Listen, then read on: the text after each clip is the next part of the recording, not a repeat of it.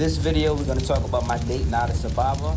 And I must say that Ethiopia has the most beautifulest women I've seen. They're in my top 5 of beautiful women.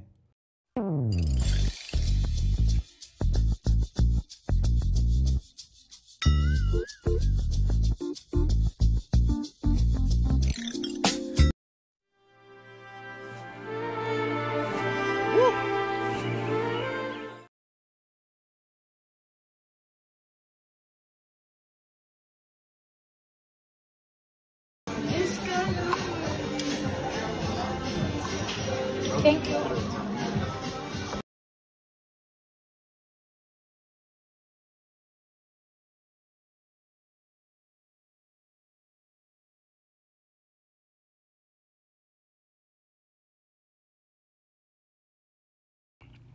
Okay, let's get in the topic of dating in Addis Ababa, Ethiopia.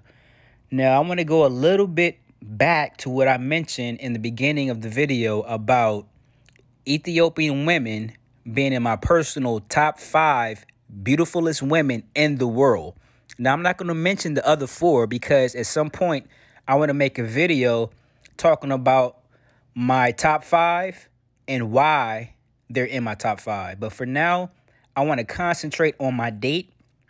And I'm going to talk a little bit about Ethiopian women in general, but I want to more talk about the date I had. And I'll just brushly, just a little bit, talk about Ethiopian women.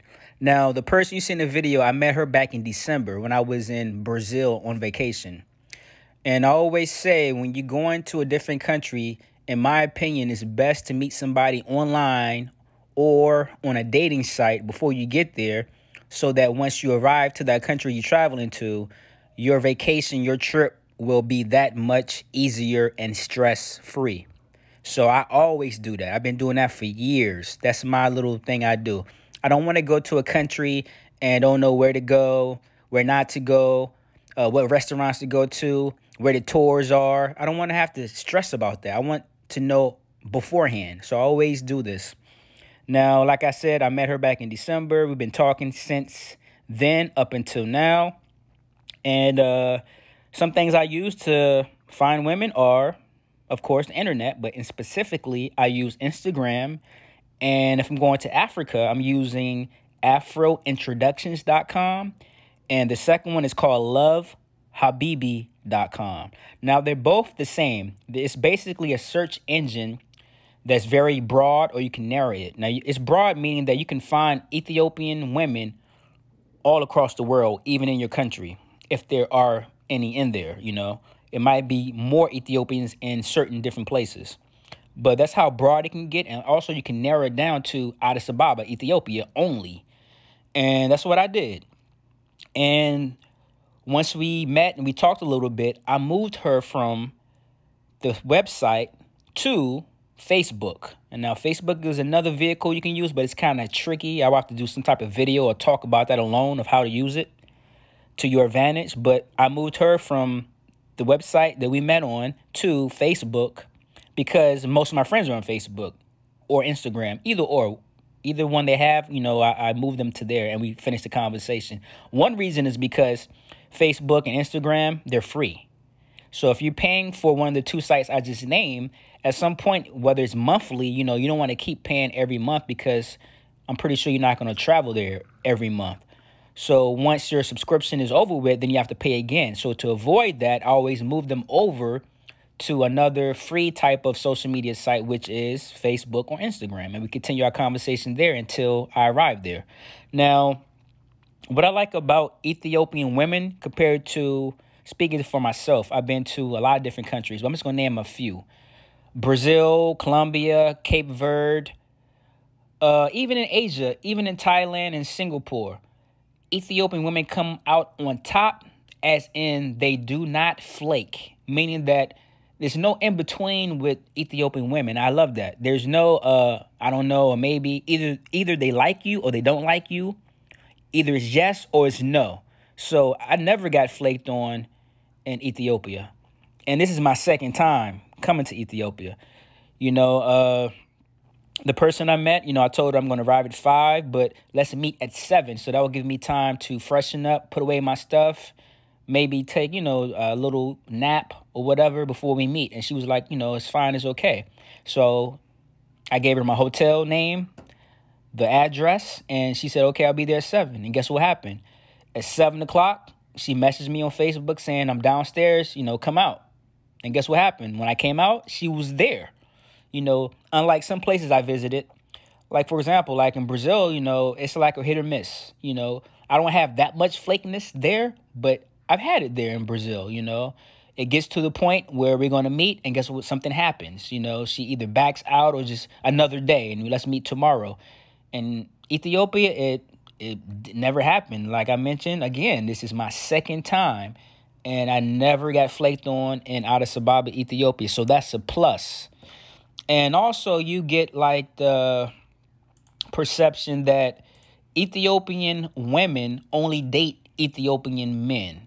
And that is a myth. That's not true. Now, it's true and it's false. It's true in the sense that there are not a lot of African Americans visiting Ethiopia.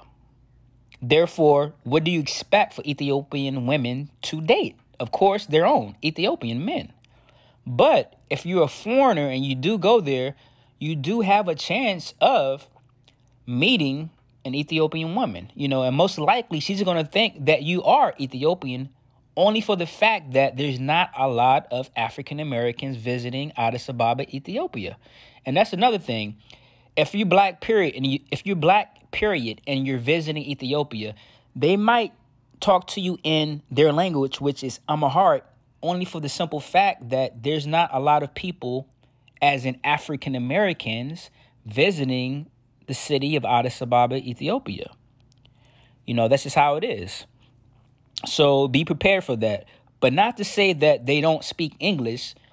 There's a lot of people in Addis Ababa, Ethiopia that speak English, but it's not going to be the English that you might hear in the UK. Or it's not going to be the English you might hear in the US. It's going to be their dialect of English because, they have a different accent than Americans or people from the UK. But they do speak English, but not English like you're thinking where you're from. So that's going to be the difference. But if you're black, they will speak to you in Amharic, just assuming that you're from there, So be prepared for that. Something else I can mention. Let's go back to my date. So we went to a restaurant, and since I asked her out in December, once I come there to Ethiopia, let's go out for dinner. Of course, I paid. I asked for the date. I pay for the date. And it goes vice versa. If a woman asks me out on a date, then she pays. But in this case, I asked her out, therefore I paid. And we went to a nice restaurant, as you can see, and the food, Ethiopian food, to me, if it's a 1 through 10, they get a 10 plus. Only because I like spices, I like hot foods, so I like seasoned. I like my food very seasoned. And that's what they do there. They have different types of spices, and the food is a 10 plus. One thing that comes in mind when I think Ethiopia is injera. Injera is a type of spongy bread. It has everything in it. It's made from teff. It's a seed. But in it, it has magnesium, it has iron, it has protein. It has a lot of different minerals and nutrients in it. And when it's mixed with spices and meat, it's perfect. Now, it has a little bit of a bitter taste because it has high iron. But, hey, that's something that you all need, especially women. It's very good for you. We had a great time, great date. And after the date, we even had a greater time. But I don't want to get into detail with that. But you can just, imagine. What else can I say? You might hear someone or people talk about Habesha women. That in general means Ethiopian women. Habesha. So, don't be like, what is that? Like, what kind of people are that? It's Ethiopian women.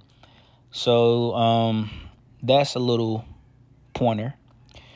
And also, I want to mention, just for the people that don't travel outside their country, get a passport. Travel somewhere that you haven't been before. If you're someone that travels to Central America a lot, go to South America. If you're someone that travels to South America a lot, Go to Africa. Go to a different continent. Go to a different country you haven't visited before. Because something that will happen is you'll keep visiting the same country, and there's more than that one country. You know, there's the whole world out there. So venture off to different countries, see different people. And the good thing about Ethiopia is they're one of the few countries, I think it's Ethiopia and Russia and a few more countries, they never been colonized by anyone. So what that means is once you go to Ethiopia, they have all their cultures intact. You know, versus other countries that were colonized by other people, they didn't. They beat the French. So their culture is intact. So they have a lot of culture in Ethiopia. So that's something very unique to see once you get there. So I hope you enjoyed the video, and stay tuned to the next videos and episodes I have in Ethiopia. Peace out.